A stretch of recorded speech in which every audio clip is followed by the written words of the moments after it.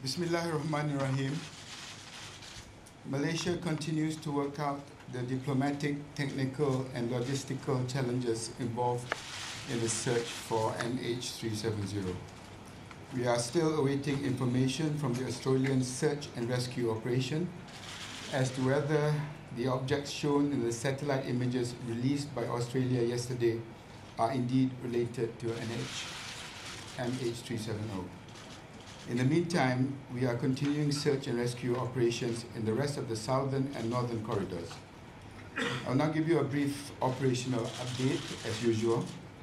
Search efforts southwest of Perth continues, and the Australian authorities are intensifying their efforts in the area. HMAS Success is due to reach the vicinity of the objects tomorrow. China has deployed 5 ships and 3 ship-borne helicopters, which are currently heading towards the southern corridor. 3 Chinese aircrafts, 2 Illusion 1 IL-76s, and 1 Shaanxi Y-8 arrived in Malaysia at 1100 this morning. They will also be searching in the southern corridor. Japan is deploying its assets to Perth, including 2 P-3 Orions, to assist with the Australian search efforts. This morning, I've spoken with the Acting High Commissioner from the United Kingdom, who confirmed that the Prime Minister has spoken to the Prime Minister of the UK, and the HMS Echo is already heading towards the southern Indian Ocean to support the search effort. He also confirmed that the UK will be providing us with a list of possible assets that can be deployed if needed. He also reaffirmed that in addition to the technical support provided so far, it stands ready to provide further specialist search and investigative assistance once more information about the fate of MH370 becomes known. I've also been in touch with the French delegation, which is led by the French ambassador to Malaysia and includes the men who led the investigation into Air France 447 crash. They have agreed to assist us with their considerable experience and expertise. I will also be speaking to the US Secretary of Defense at 21:15 tonight to request further specialist assets to help with the search and rescue efforts, including remotely operated vehicles for deep ocean salvage. The Kazakhstan authorities have assured us that they have not found any trace of MH370, and we are awaiting permission for Kazakhstan to be used as a staging point for search operations. On the police investigation, the Ukraine police have confirmed that the background checks on the Ukrainian passengers have come back clear. I would like to briefly discuss the processing of the Inmarsat data. The investigations team received the complete raw Inmarsat satellite data, which included the 6 handshakes at approximately 1500 on Wednesday, 12th of March. This type of data is not normally used in investigation of this sort. It is only because we have so little other information to go on in this difficult and unprecedented situation that the data is being used. Upon receiving the raw data, the Malaysian authorities immediately discussed with the US team how this information might be used. The US team and the investigations team then sent the data to the US, where further processing was needed before it could be used. Initial results were received on Thursday, the 13th of March at approximately 13:30, but it was agreed by the US team and the investigations team that further refinement was needed, so the data was again sent back to the US. The results were received at approximately 2:30 on Friday the 14th of March and presented to the investigations team at a high-level meeting at 2100 on Friday. The UK AAIB, who had also been processing this data independently, presented their results, which concurred with ours and those of the US team at that meeting. The Prime Minister was briefed on the satellite information at 8 a.m. Saturday the 15th of March and publicly announced it at the press conference at Saturday lunchtime. Search and rescue operations were immediately shifted to the northern and southern corridors.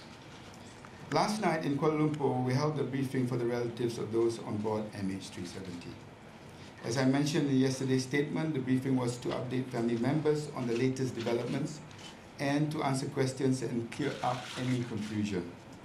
The meeting was well attended by family members from different nations, including Malaysia, and by representatives from the Chinese Embassy in Kuala Lumpur.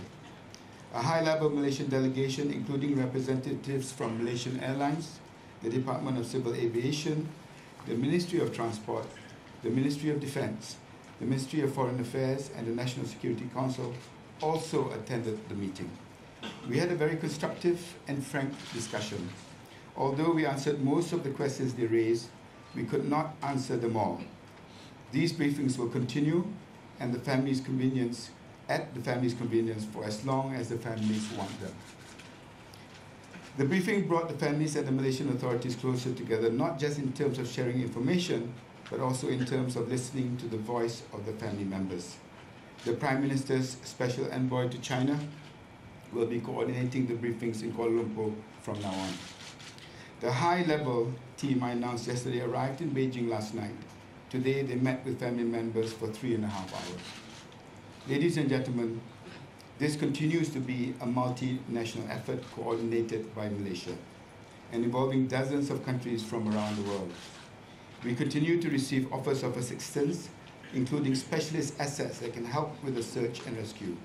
And we welcome all assistance as we continue to follow every credible lead. Thank you. Okay, ladies and gentlemen, the floor is now open for question and answer session. We'll start with the local media first. Please, sir. Kenalkan diri daripada agensi. Assalamualaikum, saya Rafi dari RTM.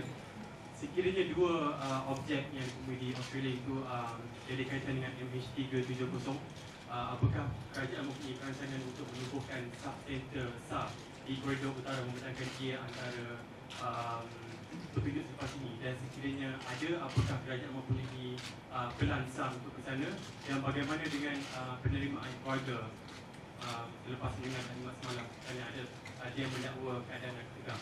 Kita sedang buat persiapan untuk kedua-dua kemungkinan tadi, dan dari segi persiapan dengan keluarga kita sedia maklum dan kita dapat sekiranya maklumat yang kita terima daripada pihak-pihak yang berkenaan dapat disampaikan kepada mereka secepat mungkin dalam kedua-dua perkara ini. Tapi malangnya setakat hari ini, setakat pukul 5.40 tidak ada perkembangan yang positif yang untuk kita sampaikan kepada mereka.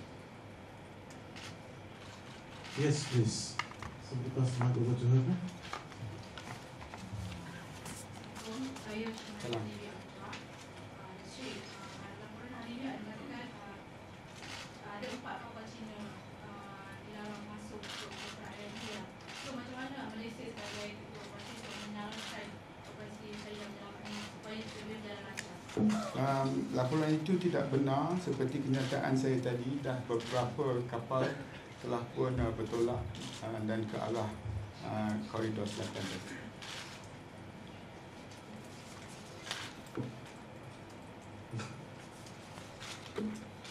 Yes, please. Assalamualaikum Pusri, saya Hilman dari Bernama TV. Soalan saya, sekiranya petunjuk di Australia ini bukan jawapan kepada penemuan MH370, adakah terdapat petunjuk baru yang mungkin pihak Dr. Sri terima? Dan soalan kedua saya, berapa lama SAR ini akan dijalankan? Adakah selepas signal kotak hitam yang bertahan 30 hari, saya dimaklumkan bertahan 30 hari itu, adakah ia akan ditamatkan? Tidak, sebenarnya kita akan teruskan dan masih lagi bersemangat untuk operasi mencari dan insya-Allah untuk menyelamat. Dan apa maklumat yang saya terima daripada pasukan Perancis, di mana kapal terbang Perancis mengambil masa 2 tahun untuk kita cari dan dapat balik kotak hitam itu. Ada teknologi-teknologi yang lain yang digunakan selepas 30 hari tempoh yang telah pun ditetapkan. Yes, please, your question. Selamat petang Datuk Seri. Saya kadir daripada RTM. Saya ada dua soalan Datuk Seri. Soalan pertama apakah masalah yang bakal atau dihadapi oleh SAR team kita yang menjalankan misi di koridor, khususnya di koridor selatan yang melibatkan kawasan pencarian yang luas, dan seperti yang kita tahu penemuan dua objek yang terbaru ni yang dipercayai serpihan daripada MH370 ni sedikit sebanyak menimbulkan persoalan mengatakan objek tersebut telah dijumpai memandangkan gambar pada imej serai tersebut bertarikh pada 16 Mac lepas. Dan satu lagi seperti yang kita tahu, bekalan bateri bagi menghantar isyarat lokasi kotak hitam pesawat hanya boleh bertahan sehingga 30 hari. Dan bagaimana kita hendak mencari kotak hitam tersebut selepas tempoh tersebut memandangkan setakat ini kita tidak mempunyai sebarang teknologi yang membolehkan kita berbuat demikian, dan justru apakah langkah-langkah seterusnya yang membolehkan kita untuk menemui kotak hitam tersebut?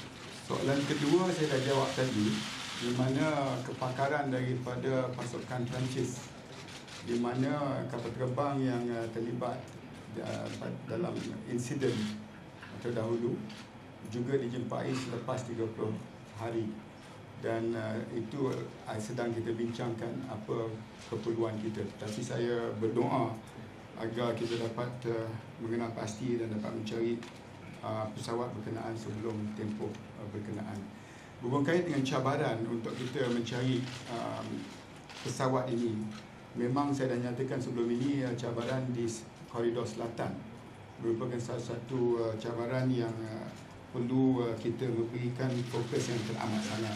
Dan maklumat yang kita terima daripada pihak Australia yang mengetuai operasi mencari di kawasan itu merupakan satu perkara yang ada lead yang kredibel, saya sebut semalam. Itu mesti dijadikan tumpuan kita hari ini. Kalau itu dapat kita pastikan, maka kawasan yang begitu luas dapat kita perkecilkan dan kita lihat kepada usaha-usaha lain yang perlu diberi fokus. This is going to be a long haul. I think we have to trench down on this. But like I said, the focus has always been to find the airplane, and the focus is to reduce the area of search and possible rescue.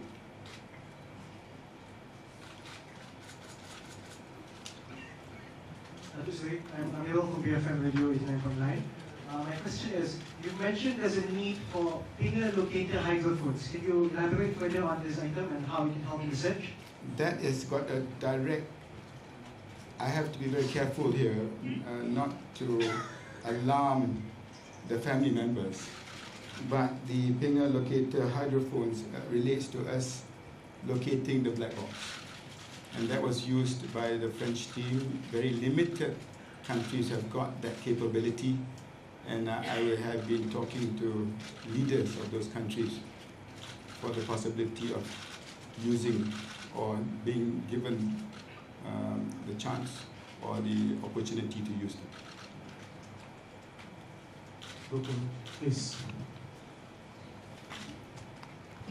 Again, please. Thank you. Helmi dari Cosmo, tu sih. Yes. Saya bagaimana dengan penelitian kepada imej satelit yang didapati di barat daya tersebut, bila tarikh yang didapati, dan juga memandangkan ini adalah very credible lead. Mungkin ada tak maklumat-maklumat radar di kawasan lautan Hindi telah didapati berkenaan dengan objek yang ditemui tersebut. Dan satu lagi persoalannya kepada Mas ataupun DC, adakah pesawat Boeing kita dilengkapi dengan sistem yang dipanggil sebagai Boeing Interruptible Autopilot yang boleh menghalang sebarang tindakan hijack dari dalam secara manual, melainkan kalau benda ni berlaku hanya boleh dilakukan secara remote control oleh militeri. Sebelum saya serah kepada Dato' Azhar, kepada kacamata saya sebagai seorang yang tidak dilatih, it looks as though the images is just a speck in the ocean. But I suppose there are experts out there who can differentiate one speck on the ocean from the others. I'm talking as a layman. But as far as the Kita first question is concerned, diberitahu secara rasmi oleh pihak Australia yang mereka dalam imaging satellite yang mereka dapati ada mengenai perkara ataupun objek yang credible leak datangnya daripada pesawat tersebut, dan mereka terus menghantar kapal terbang P3 Orion untuk melihat untuk mencari objek tersebut, dan sehingga hari ini kita dapat dengan positif mencari objek tersebut, dan mestilah ada analisisnya sebelum mereka mengumumkan bahawa objek tersebut is a credible leak. saya nak mengesahkan daripada kenyataan saya tadi bahawa 4 pesawat telah pun kita deploy kepada 2,500 km daripada Perth, dan pesawat-pesawat ini merupakan pesawat yang paling sophisticated, dan itulah yang kita gunakan, tak termasuk maklumat-maklumat lain berhubung kait dengan the P8 Poseidon and also the merchant ship that has responded to the shipping broadcast issued by RCC Australia on Monday. Untuk soalan yang kedua, saya rasa Ini soalan kedua mengenai autopilot dia kata.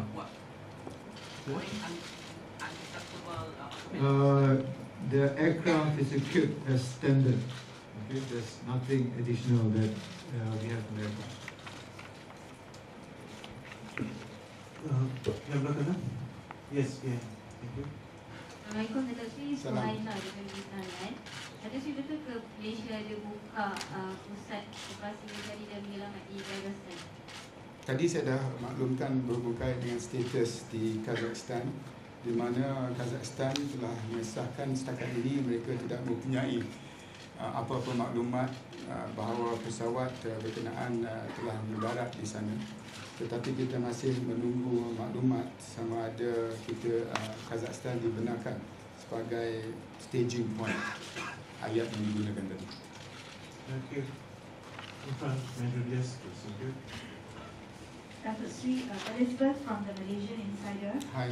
Datuk Sri, there's not much been said about the status of police investigations into the pilot and the co-pilot the past few days in Singapore.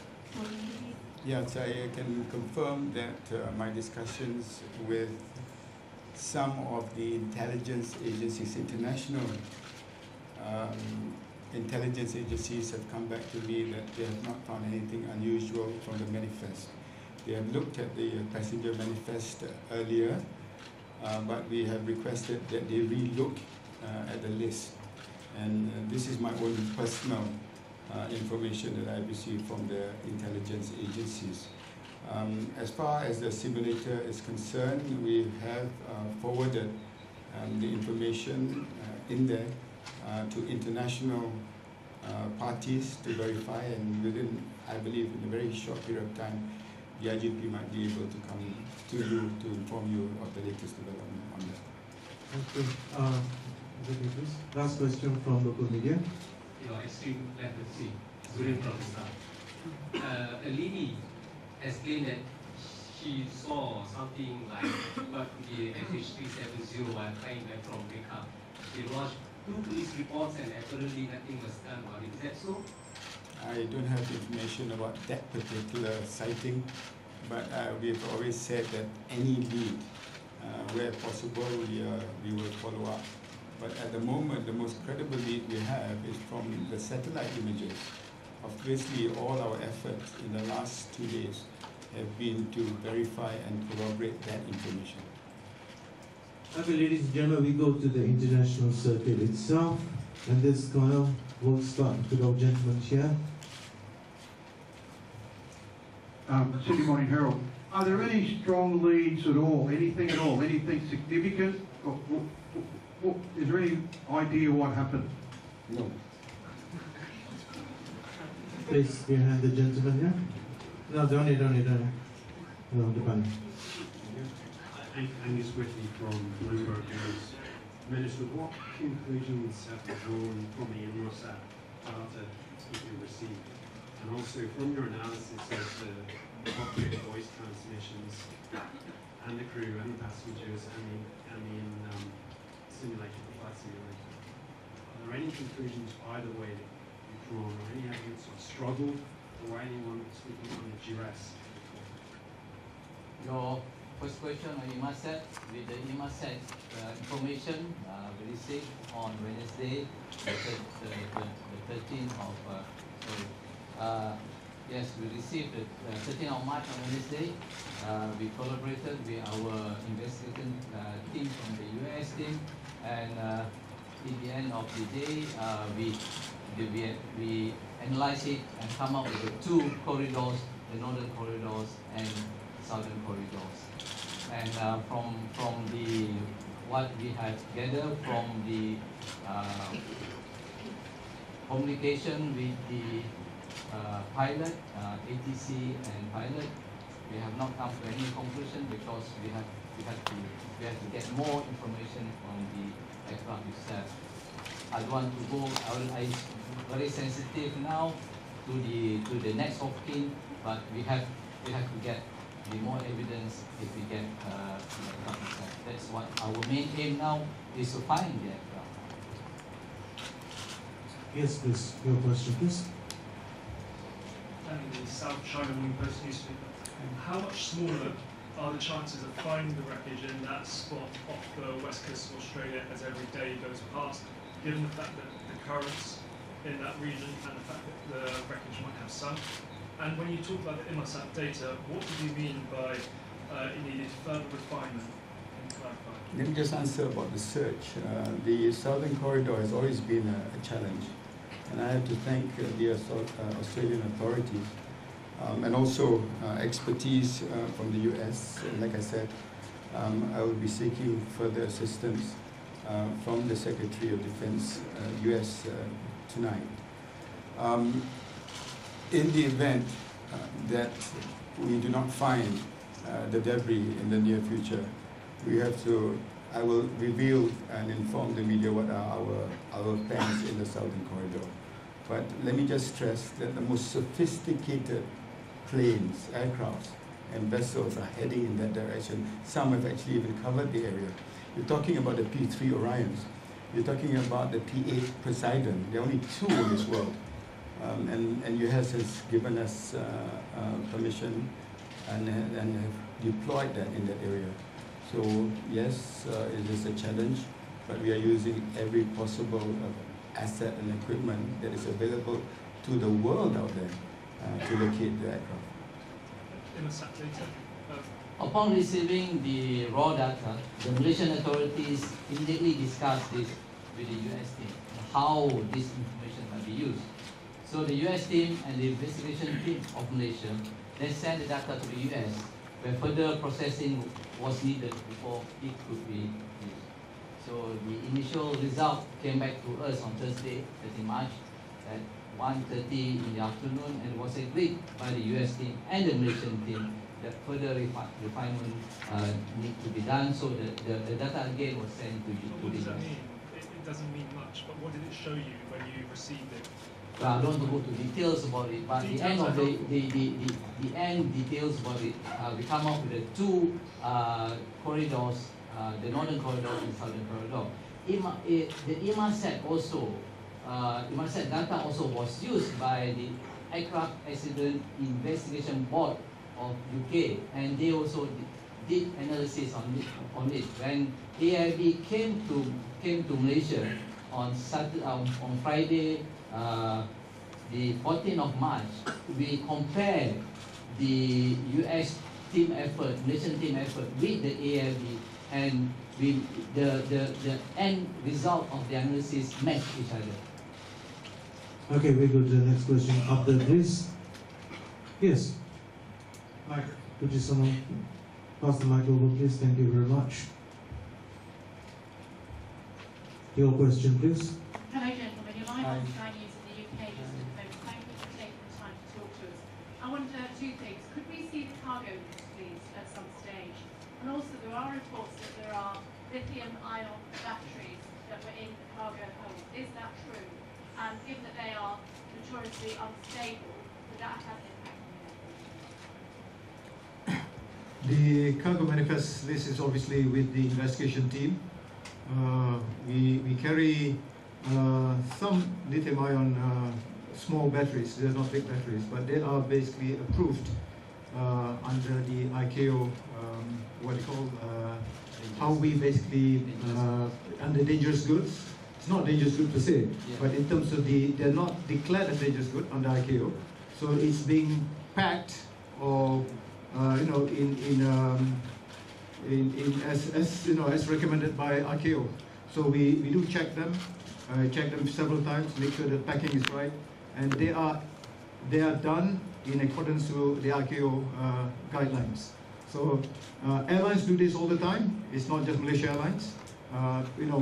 These goods are being flown by many airline cargo anyway. That's according to the ICAO ruling. It's with the investigation team. You can check with them. Okay, we can check with them. Okay, we have a question from the gentleman on the list. Could someone pass the mic over to him, please? Thank you.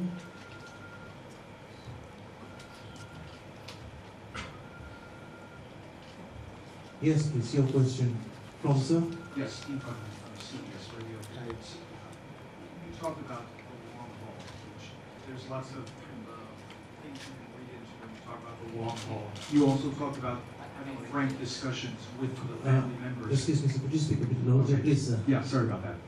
You talked about the long haul, how suggesting that this is going to be a very long ordeal, which you had suggested before. You also talked about having frank discussions with the family members. Now, I don't expect anyone to tell family members to give a person who would never do that. But at the same time, when you have frank discussions, do you present realistic odds, realistic scenarios to the family members, which obviously they may not want to hear? And how difficult is it for you to be frank with family members about the chances of their loved ones being alive today? It's very, very difficult, because the one question that they really want to know is the answer to which we do not have, which is where are their loved ones and where is the aeroplane. Identify yourself, please, sir. Thank you, my name is Yoshioka from NHK Japan. I have a question regarding the person who said all right, good night. On Monday press conference, you said the initial investigation indicated it was the co-pilot. So my question is now, who do you think it was? Well, this is obviously part of the investigation. Like I said, this is just the initial, when we listened to the initial recording, we suspect it was the co-pilot making the last call. So you're not able to recognize the voice from the 53 years old guy between, I think we've gone. I think it's with the investigation team, so let them actually investigate that fully. Okay, we'll proceed to the next question. Rendran, behind you, please. Thank you. Yesterday, I'm from China News Service. Yesterday, you mentioned Malaysia's lack of equipment or technology of deep water researching. And are you going to require more countries to use it, such as the China's Snow Dragon one? Yes, is that useful? Yes, China is fully aware of our requirements, both at the moment and the possibility of deep sea search and rescue. The idea of ping locator is one asset which is immediately required to identify where the black box is within the 30-day period. But to do that, we need to narrow the areas of search. So we are focusing on the credible information that was given to us by the Australians who are leading that quadrant. And if we can narrow that, then we'll be in a better and a stronger position to know what sort of equipment that we need. But I can assure you that the Chinese authorities are more than willing and have been very cooperative. So you are not doing this right now, right? No, I cannot. Okay, your question, sir. Dimitri Savas, Popular Financial Times. One of the difficulties with the search is that the planes can only spend 2 hours. Sorry, back here. One of the difficulties with the search is that the planes can only spend 2 hours in the region when they get there. Why has the Pentagon not sent refueling tankers so that the planes can spend longer time in the area? And are you going to ask Defence Secretary Chuck Hagel to do that when you talk to him tonight? After your question, I probably will. But has that been discussed so far? Because it seems like I don't. The operational side of it, I do not discuss at the level of Secretary Chuck Hagel. But now that you've raised it, I'll probably raise it with him tonight. Okay, we go to the next question. The gentleman. Zaki, yeah. Right, sir. Hi, Jane from the Wall Street Journal. Can you give some more details about basing in Kazakhstan? Can you give us an idea of what will be based there, what capabilities they will have? And does that mean that you're shifting focus in some way to the Northern Corridor? Sorry, I couldn't find you. Yeah. Kazakhstan, did you say? Kazakhstan. What he's saying is, you've talked about Kazakhstan in your statement. Does it mean that you're, in a sense, returning your focus and attention to the Northern Corridor? No, that just shows that we are concentrating on both corridors. And in relation to Kazakhstan, they have said that they have no news or confirmation that the airplane was in their airspace. And we are waiting a reply from them as to whether we can use Kazakhstan as a staging point. And until and unless they confirm that, I wouldn't be in a position to say more. So what about the assets? I was asking about what assets when you... Can you just wait? Please, hold on. Okay, last question from the gentleman there, please. Minister Siva from Reuters. Siva, just hold for the mic, please, Siva. Minister Siva from Reuters. Two questions. There was a report that the pilot made a phone call from the cockpit just before the flight. That report came out overnight. Could somebody comment on what that phone call was, if you have any evidence of that, and you provide some details? The second thing is you keep talking about wanting to narrow the search corridor, but you clearly have not been able to do that so far. So could you be a bit more specific about some of the challenges that you're facing in narrowing those search corridors? What more can Malaysia do? What more can your partners do to help narrow the search corridor? Well, honestly, the search now has taken a global perspective. I don't think there's any bigger search and rescue operation being done right now. To have the US, the Chinese, the Japanese all working together with all the sophisticated equipment, and Malaysia is only just the coordinating country, because it would be impossible to have such sophisticated equipment within our armory. But the fact that their support has been overwhelming, that is what I meant. But with the most sophisticated equipment out there in the world, and if we as a global community cannot narrow it, I don't know who else can. So basically now you've got the Poseidon, you've got the P3, satellite images that focus to some area. That is what I meant by on the operational side, the narrowing of the corridor, especially the southern corridor, as you can see, raises its own challenges, and the depth of the sea, the weather and the waves. If we do not find it within the 30 days, it brings in other issues of how to locate, as the French airline had to take 2 years to find, and that comes into a different realm of search and rescue. I want to ask the first question. The phone call, I think you have to answer. Well, as far as we're concerned, we are passing this information to the investigating authorities, and they will investigate this with all the secrets. Okay, ladies and gentlemen, see you tomorrow. Thank you. Okay, with that we conclude the session for today. Until we meet again tomorrow. Thank you very much.